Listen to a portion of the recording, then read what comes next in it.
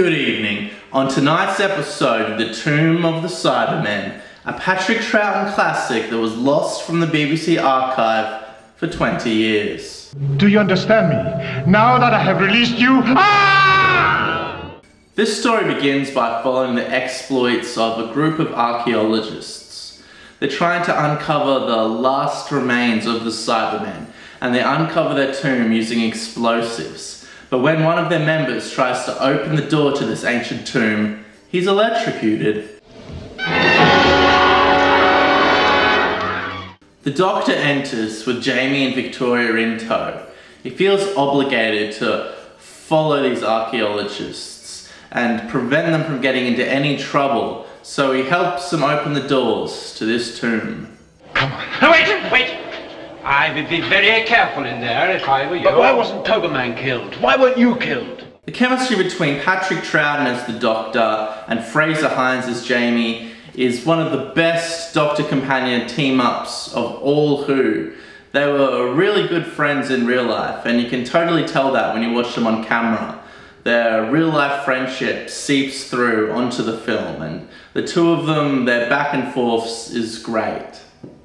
Come on, let's go and join them. Come on, Victoria. The amount of vast sets in the story is quite impressive for the budget of the show at the time, and the fact that they're only made out of cheap plywood is disguised by this grainy black and white footage. Look!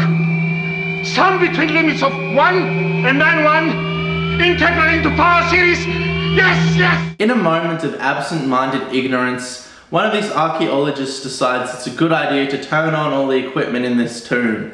Now the Doctor has to race through all the catacombs, searching for these explorers who have split up before some of the equipment could cause them serious harm. Perhaps the Cybermen aren't quite as dormant as you imagine. We must find out what's happened to the others. Even Jamie, who's experienced the horror of the Cybermen firsthand, starts randomly jabbing at buttons on this console with no regards for the consequences. And it ends up resulting in the death of this explorer. Jimmy, don't touch that control! Already have. What's the matter, Doctor? Which one was it? Which one what?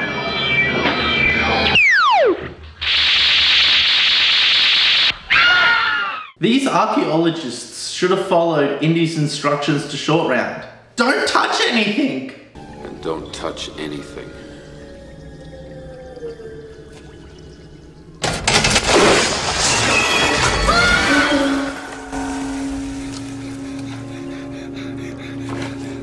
I step where you step.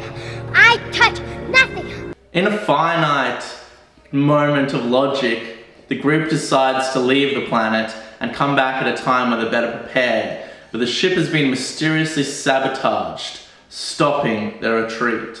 Well, whatever it is, it's practically wrecked our chances of getting off this crummy planet.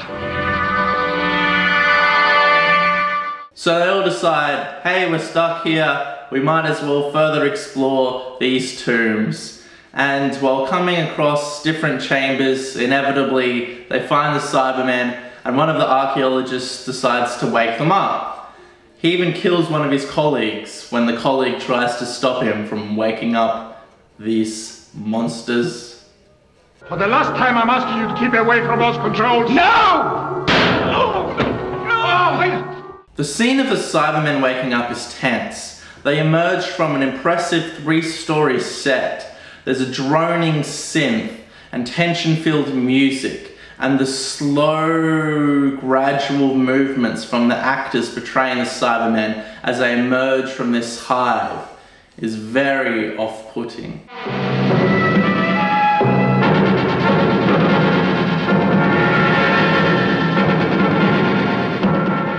In New Doctor Who, the Cybermen are portrayed as strong and militant, but back here in the Patrick Troughton era, they're more weird and odd and creepy. They have this odd voice effect, and they're not necessarily strong or powerful. They're more off-putting and weird.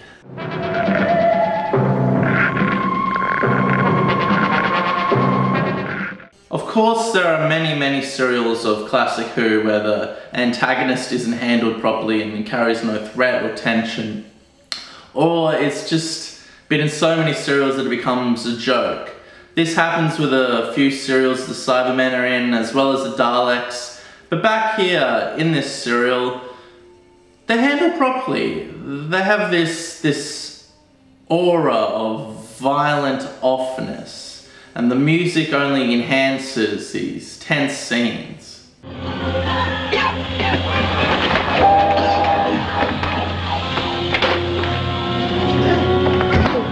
For how off-putting and chilling the Cybermen voices are, I did at times find myself struggling to understand what they had just said.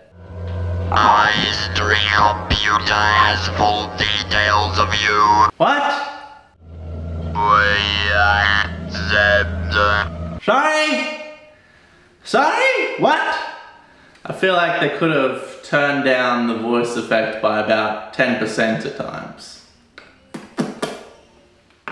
You had destroyed our first planet, and we were becoming extinct. What?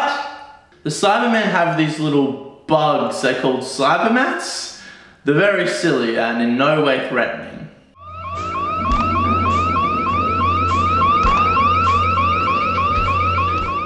The music is on point in this scene, but the felt teeth of the Cybermats doesn't do much to scare me. Just run from these things, they're slow as shit! Oh, Doctor, we're trapped! Back against the controls, everybody! I think the idea of the Cybermats was good on paper, even though they have a really stupid name. Cybermats. What the hell is that supposed to mean? Yeah, I think the idea of these little creatures was good on paper, but they just didn't have the animatronics or robotics to realize them properly on screen in 1967. Oh no! He's breaking through that styrofoam capsule!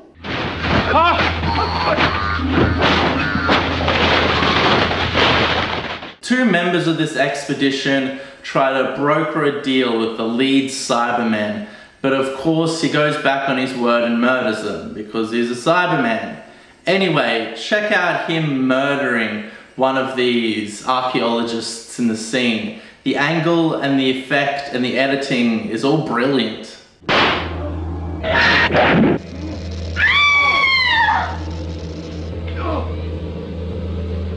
Cyberman is the tank of the expedition. He's the big guy, the muscle, the brute, and the Cybermen capture him and partly convert him into a Cyberman.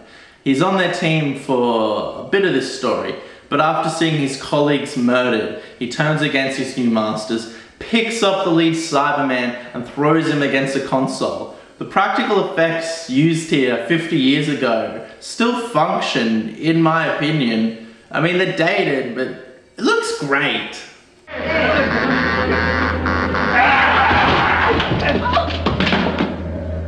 This 4-part story is paced nicely. We get the ominous exploration of the tombs for the first part. We get the tension-filled reveal of the Cyberman halfway through, and towards the end, in the final part, we get some nice action sequences.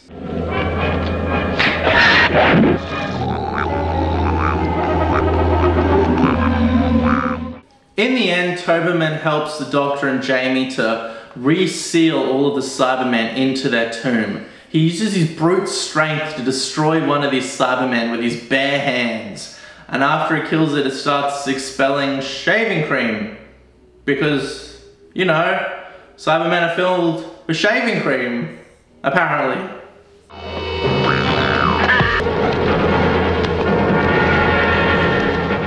In conclusion, this story is a great example of the Patrick Troughton era. The tone is tense and eerie most of the time, and I really love the aesthetics and the voice effect for the Cybermen in this story. I think it's way better than New Who. Once again, Patrick Troughton is great as the Doctor in this story. Fraser Hines is engaging and his chemistry with Troughton is on point.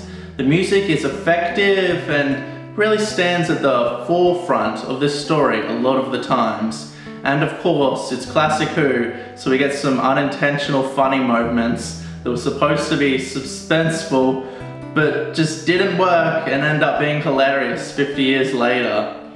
Great cereal. Probably one of the best Troughton cereals, to be honest. Thank you for watching, really help out if you like, subscribe, and in the comments tell me how I got all the facts wrong and how my opinion is null and void. Thank you, and good night.